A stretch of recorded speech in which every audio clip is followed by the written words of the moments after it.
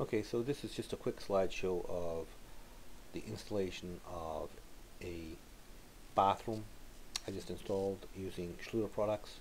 I used Kerdi-Board and the Kerdi-Band, Kerdi-Curb, Kerdi-Drain, and some of the seals that come with the Kerdi product, like the seals for the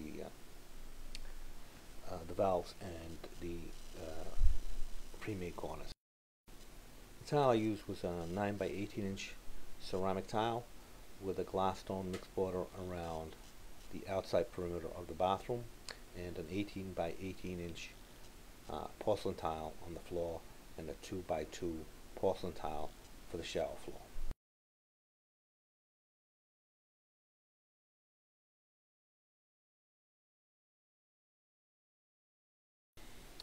The homeowner had bought some Tuscan SeamClips for another job that he was doing himself, but turned out they were the wrong size. So since he had no use for them, he said that I could use them, so I did, and they worked out pretty good, and they did a fairly good job.